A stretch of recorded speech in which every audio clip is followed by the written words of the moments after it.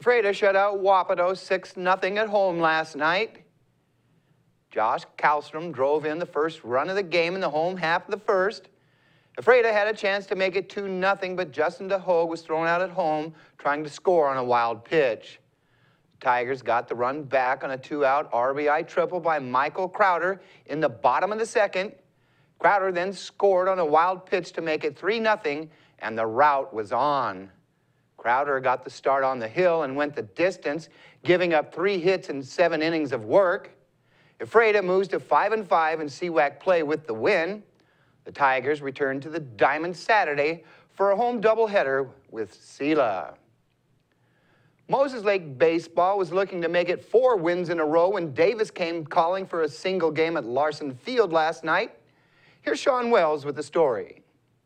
It was a big game for Moses Lake Baseball hosting Davis. The Chiefs needed a win to keep close behind Big 9 Conference leader Wenatchee. It was Davis jumping out on top, leading 4-0 after 3 innings. Moses Lake pitching couldn't find their groove as the Davis hitters combined for 10 base hits in the contest. Great defense kept the Chiefs in the game, but Moses Lake batters couldn't break Davis pitcher Elias Montezuma. Montezuma went the distance for the Pirates, giving up 1 earned run, 4 hits, and striking out 7. Jonathan Imperial was the big hitter for Davis, going 3 for 4, knocking in 2 RBIs as Davis took the game 9-1. Despite the loss, Moses Lake remains in 3rd place in the Big 9 Conference. For iFIBER 1 News, Sean Wells. It was a great day for Warden on the ball field. The Lady Cougars swept a 2-game series with Royal. Warden won the first game 11-0 and took the second game 14-2. Warden star pitcher Aaliyah Enriquez pitched a perfect game in the opening contest, striking out 10 batters. Warden baseball also got a much-needed sweep of the Knights. The Cougars took the first game 7-1 and crushed Royal in the second game 15-5. The first place Cougars get a shot at Kittitas on the road Friday.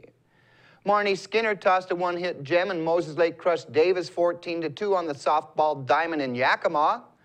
The Chiefs held a slim 2-1 lead going into the second. Moses Lake exploded for 8 runs in the frame to blow the game wide open. The Chiefs moved to 7-0 in Big 9 league play with the win. Moses Lake has been an offensive juggernaut to date, outscoring opponents 115-15 in 9 games this season. The Chiefs and Pirates are back at it Friday for a doubleheader action at Larson Field. Moses Lake got goals from Tyler Mullen and Ricardo Cruz, but came up 1 shy in a 3-2 loss on the pitch at Sunnyside. The Chiefs were ranked the 5th best 4A team in the state after reeling off 6 straight wins to start the season. Moses Lake has now dropped its last 4 matches and is nearing must-win situations each time out on the pitch to assure a playoff spot. We'll be right back after this.